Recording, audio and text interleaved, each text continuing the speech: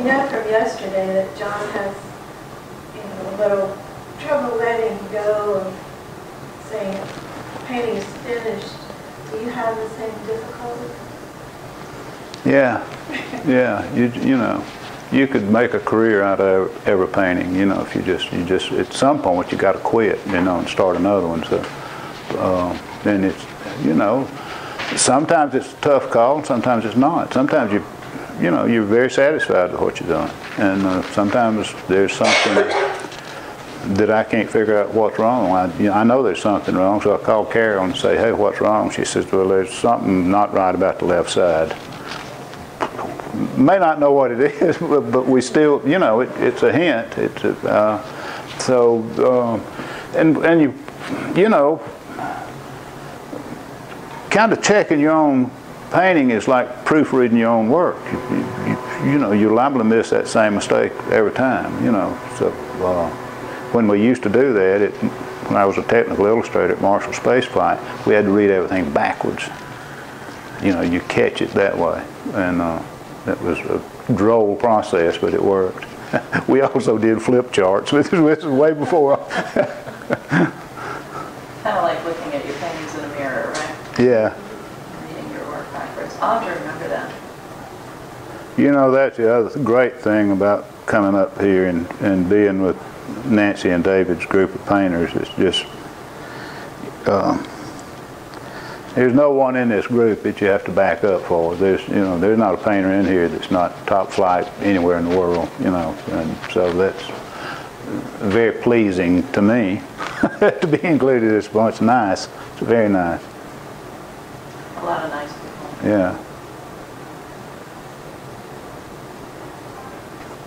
Yeah, we decided years ago that we weren't going to work with people who weren't nice. And we packed up and sent home paintings. It's like Nancy and I were talking about this morning. In other businesses, or you should, try to make sure your clientele gets the best work available. You don't want to be selling them junk. And a lot of people don't know. They think, oh, it's pretty, but it may be. Well, I don't mean it's worthless, but it's not.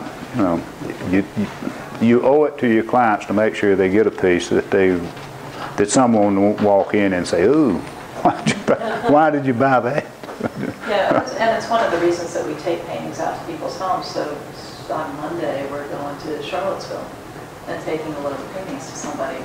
And it's the one way to really know that that collector is going to be happy with those paintings. Because in 30 years, we've never gotten a bad check. But it's also, we've never had anybody return a painting. And that, to me, this is just such a joyful thing. You don't want anybody to have a bad experience with that. So making sure that they're taking home work by nice people and making sure that when it gets home, home is happy to have it. That is an excellent point. Yeah, it's easy to fall in love with something in here. And look the same when it's not all no. like it. Well, yeah, I mean, our gray walls, and sometimes they look green, and sometimes they look violet. But you take them home. I guess it was John who was talking yesterday about doing a commission for somebody. He didn't know until he brought it to her home that she had yellow walls.